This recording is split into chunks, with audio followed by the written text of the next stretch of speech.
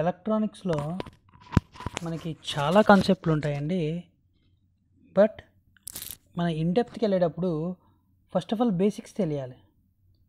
Basics తెలియకుండా మనం ఎంత నేర్చుకుందాం అనుకున్నా ఏదో బ్లండర్గా బట్టి కొట్టినట్టు అవుతుంది తప్ప వాటి గురించి ఏం అర్థం కాదు. ఫస్ట్ ఆఫ్ ఆల్ మీకున్న సబ్జెక్ట్ పేరేంటి? ప్రజెంట్ డిప్లొమా C20 రెగ్యులేషన్ ప్రకారం మీకు ఇచ్చిన బేసిక్ సబ్జెక్ట్ వచ్చి electronic component and power supplies. ఏంటండి? Electronic component and power supply. So మనం ముందు ఈరోజు చెప్పుకునేది వచ్చి ఎలక్ట్రానిక్ కాంపోనెంట్స్ అంటే ఏంటో తెలుసుకుందాం. తర్వాత వాటిని పవర్ సప్లైస్లో ఎట్లా వాడుకున్నారో, ఆ సర్క్యూట్ బోర్డ్స్లో ఎట్లా వాడుకుంటారో ఇవన్నీ తెలుసుకుందాం. చాలా చిన్న టాపిక్ ఇది, ఈజీగా అర్థమవుతుంది. బట్ ఇవి తెలియాలి. ఇవి తెలిసిన తర్వాత మీరు మిగిలినవి నేర్చుకోవడానికి ఈజీగా అవుతుంది. ఓకే, ఇవి తెలియకుండా కూడా మీరు నేర్చుకోవచ్చు. బట్ బ్లండర్గా బట్టి కొట్టినట్టు అవుతుంది, ఉపయోగం ఉండదండి. సో ఫస్ట్ ఇవి ఏంటో తెలుసుకుందాం. ఏంటంటే టాపిక్ ఎలక్ట్రానిక్ కాంపోనెంట్స్. ఓకేనా?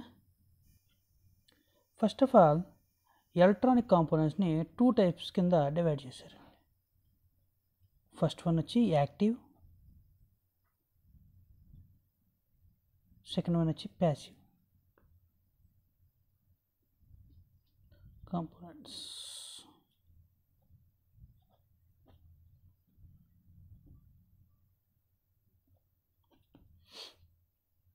ఓకేనా? సో ఎలక్ట్రానిక్ కాంపోనెంట్స్ని 2 టైప్స్ కింద డివైడ్ చేశారు, active components and passive components. ఇంకొక విషయం, మీరు ఎలక్ట్రానిక్ కాంపోనెంట్సే కాదు, ఎలక్ట్రికల్ సర్క్యూట్స్లో కూడా వీటినే వాడతారు. సో ఎలక్ట్రికల్ కాంపోనెంట్స్ అనుకోవచ్చు, ఎలక్ట్రానిక్ కాంపోనెంట్స్ అనుకోవచ్చు. బట్ ఇవి బేసిక్ కాబట్టి రెండింటికి ఉపయోగపడుతుందండి. ఓకేనా? సరే, వీటిని కూడా చాలా రకాలుగా చెప్తారు. ఇక్కడ ప్రాబ్లం ఏంటంటే ప్యాసివ్ డివైజెస్ అనేవి ఎనర్జీని జనరేట్ చేయలేవు. Okay, passive devices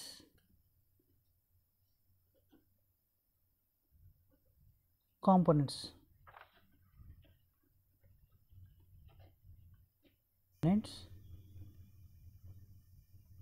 cannot generate energy. So ఆటోమేటిక్గా యాక్టివ్ డివైస్ అంటే ఏమవుతుంది? యాక్టివ్ డివైజెస్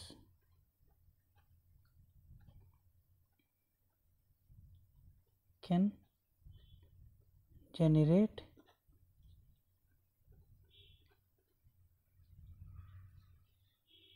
ఇది బేసిక్ పాయింట్ అండి. సో ప్యాసివ్ కాంపోనెంట్స్ అనేవి ఎప్పుడూ ఎనర్జీని జనరేట్ చేయలేవు. ఆర్ ఫర్ ఎగ్జాంపుల్ సర్క్యూట్లో మనం డిజైన్ చేసిన ఒక సర్క్యూట్లో ఒక ప్యాసివ్ కాంపోనెంట్ ఉందంటే అది ఎనర్జీని జనరేట్ చేయలేదు. యాక్టివ్ కాంపోనెంట్ అనేది ఎనర్జీని జనరేట్ చేయగలదు. ఫర్ ఎగ్జాంపుల్ సింపుల్ సర్క్యూట్, మీరందరూ యూజ్ చేసే మొబైల్ కానీ లేదా మీరందరూ యూజ్ చేసే టీవీ రిమోట్స్ ఉంటాయి కదండి.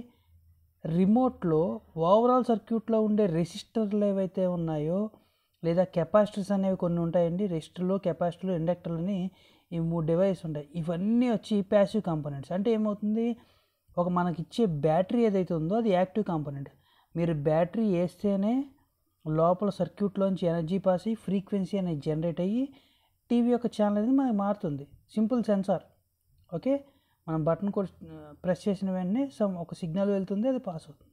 అది పాస్ అవ్వాలంటే ఆ సర్క్యూట్లో ప్రతి కాంపోనెంట్ కరెక్ట్గా వర్క్ అవ్వాలి. ఆ కాంపోనెంట్స్ ఏంటి? ఎనర్జీ యూజ్ చేసుకునే కాంపోనెంట్స్ ఏంటి? Passive components. మీరు ప్రతి సర్క్యూట్లో మీరు యూజ్ చేసే టీవీ కానీ, ఫోన్ కానీ, మొబైల్ కానీ ప్రతి చోట మీరు కంపల్సరీ రెసిస్టర్ కానీ, కెపాసిటర్ కానీ, ఇండక్టర్ కానీ చూస్తారు.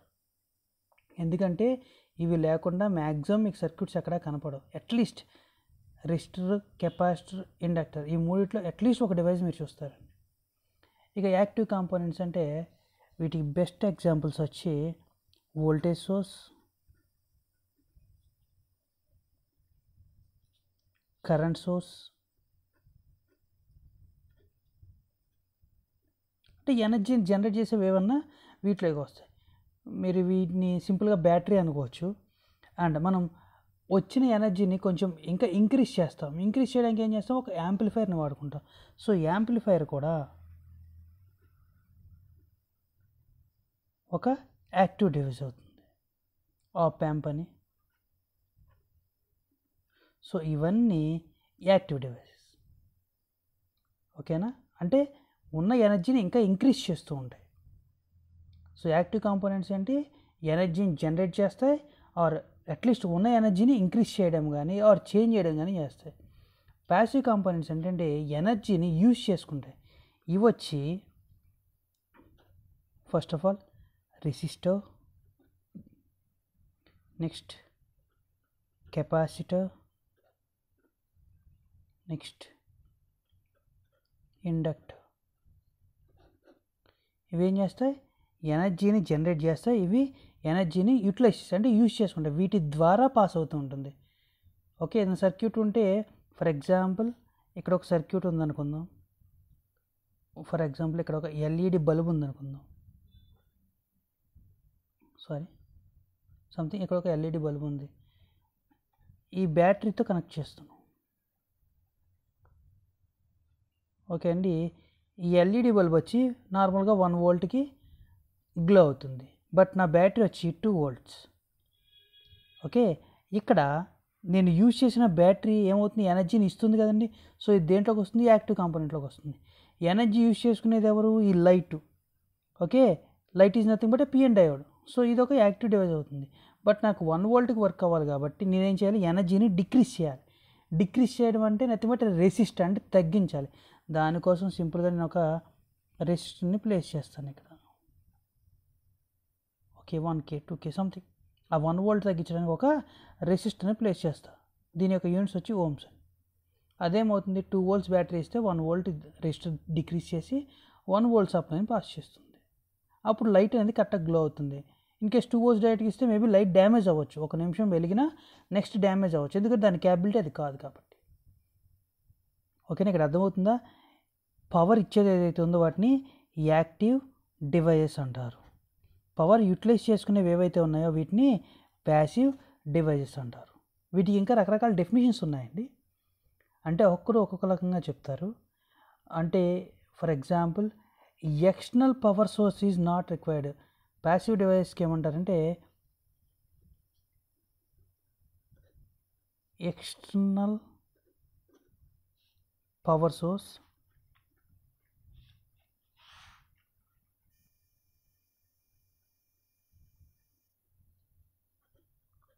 Not required.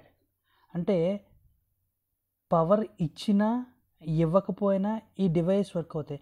Nothing but for example మనం 0.001 వోల్ట్ ఇచ్చినా ఒక రెసిస్టర్కి కానీ, ఇది రెసిస్టర్ సింబల్ అండి, ఇది కెపాసిటర్ సింబల్ అండి, అండ్ ఇది వచ్చి ఇండక్టర్ సింబల్. ఇండక్టర్ని ఎల్తో ఇండికేట్ చేస్తారు, కెపాసిటర్ని సితో ఇండికేట్ చేస్తారు, రెసిస్టర్ని ఆర్తో ఇండికేట్ చేస్తారు. సో ఈ మూడిట్లో ఏ డివైస్ కన్నా ఇంత లీస్ట్ వోల్టేజ్ ఇచ్చినా, అంటే బాగా మినిమం వోల్టేజ్ ఇచ్చినా ఈ ప్యాసివ్ డివైస్ అనేవి వర్క్ అవుతాయి.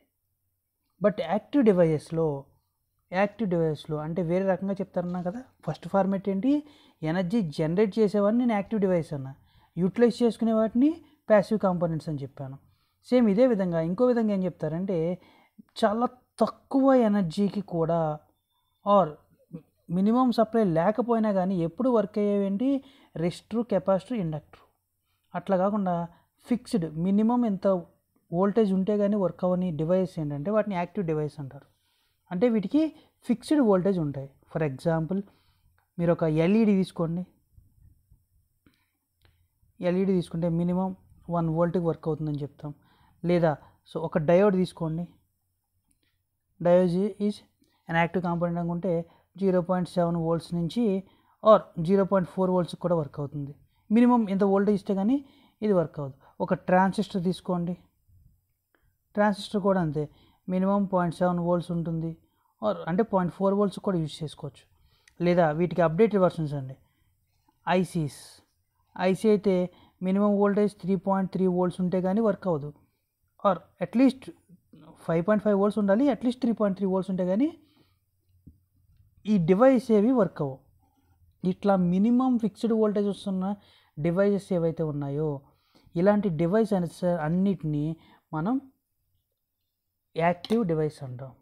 సో యాక్టివ్ డివైస్ అంటే ఇంకో డెఫినేషన్ ఏంటి, minimum fixed voltage based device is called active devices are active components. అంటే ఈ డివైస్ అన్నిటికీ మినిమం వోల్టేజ్ ఫిక్స్, అంటే మినిమం 1 వోల్ట్ ఇస్తే కానీ ఎల్ఈడి వర్క్ అవ్వదు, మినిమం 7 వోల్ట్స్ ఇస్తే కానీ డయోడ్ పిఎన్ జంక్షన్ డయోడ్ కానీ ఇంకోటి కానీ వర్క్ అవ్వదు, ట్రాన్సిస్టర్ వర్క్ అవ్వాలంటే మినిమం 0.7 వోల్ట్స్ ఇవ్వాల్సిందే, ఐసీ వర్క్ అవ్వాల్సిందంటే మినిమం 3.3 వోల్ట్స్ ఇవ్వాల్సిందే.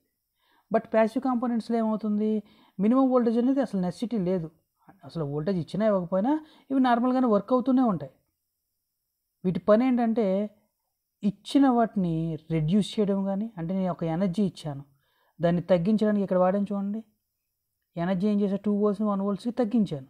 సో ఇట్లా ఎనర్జీని తగ్గించడానికి వాడతాను, లేదా ఎనర్జీని స్టోర్ చేసుకోవడానికి వాడతాను. కెపాసిటర్ ఏం చేస్తుంది, కెపాసిటీ అనేది బట్ బ్యాటరీ ఇదేం చేస్తుంది, ఎనర్జీని స్టోర్ చేసుకుని కొంత టైం వరకు మళ్ళీ రిలీజ్ చేస్తూ ఉంటుంది కాంపోనెంట్ కనెక్ట్ చేయండి. ఇండక్టర్ కూడా సేమ్ పర్పస్, కొంతవరకు ఎనర్జీని స్టోర్ చేసి సడన్గా ఆఫ్ అవ్వకుండా స్లోగా ఫీల్డ్ని రెడ్యూస్ చేసుకుంటూ వస్తుంది. వీటి గురించి నేను సపరేట్గా క్లాస్లో చెప్తాను. బట్ మినిమం యాక్టివ్ డివైజెస్ అంటే ఏంటి, ప్యాసివ్ కాంపోనెంట్స్ అంటే డివైస్ అయినా కాంపోనెంట్స్ అయినా పర్లేదు అంటే ఏంటో తెలుసుకోవాలి. ఓకేనండి, ఒకసారి చూడండి. Electronic components 2 types, active components, passive components. First definition వచ్చి active components can generate the energy are the components which generate the energy itself, those are called active components. The components which utilize the energy generated by active components are called passive components. అంటే ఏ components అయితే ఎనర్జీని వాడుకుంటాయో active components produce చేసినవి, అంటే ఈ components produce చేసిన energy వాడుకునే డివైస్ని ఏమంటాం, passive components అంటాం.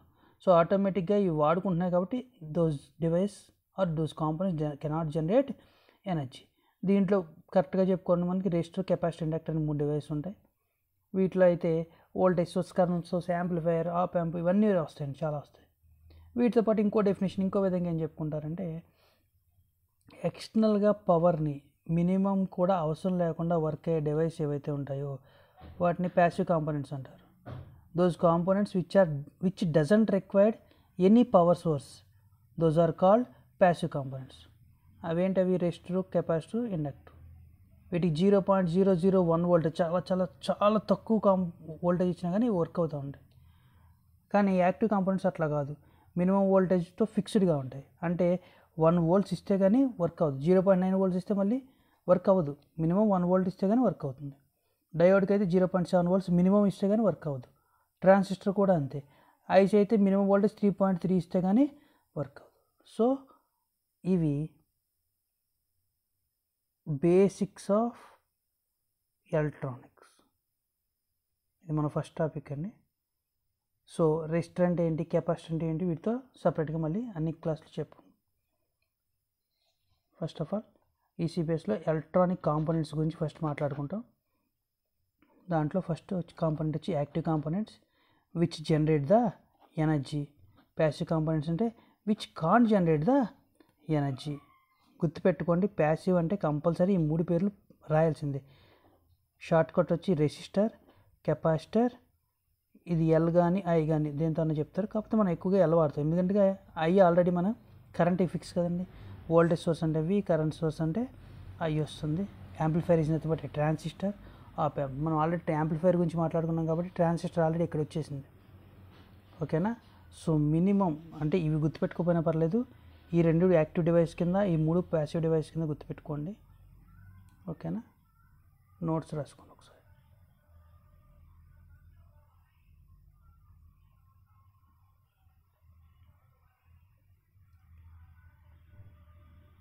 చూడండి, ఈ యాక్టివ్ కాంపోనెంట్స్, ప్యాసివ్ కాంపోనెంట్స్ 2 ఉంటేనే, 2 ప్రతి సర్క్యూట్లో ఉంటాయండి, ఉంటేనే కాదు ప్రతి సర్క్యూట్లో కంపల్సరీ ఉంటాయి.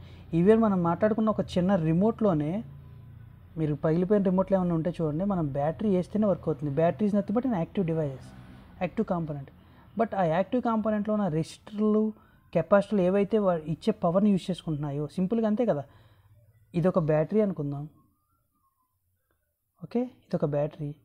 ఈ బ్యాటరీ ఇచ్చే ఎనర్జీని ఎవరు యూజ్ చేస్తున్నారు, నా రిమోట్లో ఉన్న కాంపోనెంట్స్ అన్నీ యూజ్ చేసుకుంటున్నాయి. మ్యాక్సిమం నా కాంపోనెంట్స్ ఏముంటాయి, రెసిస్టర్, కెపాసిటర్, ఇండక్టర్, వీటితో పాటు ఇవి కూడా ఉంటాయి.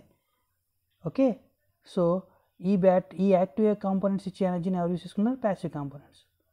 ఈ రెండింటి కాంబినేషన్ కంపల్సరీ ప్రతి సర్క్యూట్లో మీరు చూస్తారు. రెసిస్టర్లు ఎలా ఉంటాయనేది నేను చూపిస్తానండి, ఓకేనా. మీరు రిమోటే సింపుల్గా ఎలక్ట్రానిక్ కాంపోనెంట్స్, బ్యాటరీలో వచ్చి యాక్టివ్ కాంపోనెంట్స్ వస్తాయి, దాంట్లో యాంప్లిఫైర్లు అవి కూడా ఉంటాయి. రిమైనింగ్ సర్క్యూట్ అంతా ప్యాసివ్ కాంపోనెంట్స్ అండ్ యాక్టివ్ కాంపోనెంట్స్తో నిండిపోయి ఉంటుంది. ఓకే,